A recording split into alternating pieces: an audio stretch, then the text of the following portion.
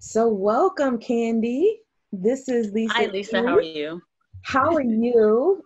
It's good to see you again. I know it's been a couple of weeks since you shared your news. Um, and so congratulations on getting hired. And also, I know we started talking before I started recording. So for those of you who don't know, I'm Lisa Ely. I'm the Six Figure Success Mentor, and I help faith-based professionals to land in their dream jobs, grow and thrive. But she just knew when to, okay, now, in order for the process to work, you have to do this. And I think I had the best coach ever because, no, and I could tell sometimes I'm like, oh my God, I'm pushing her patience.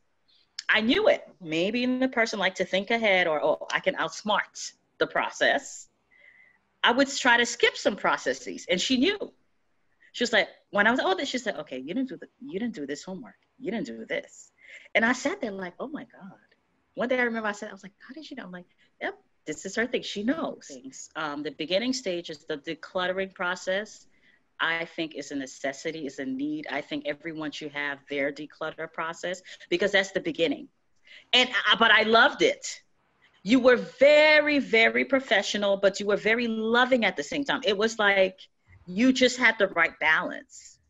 But then your process, it's very systematic.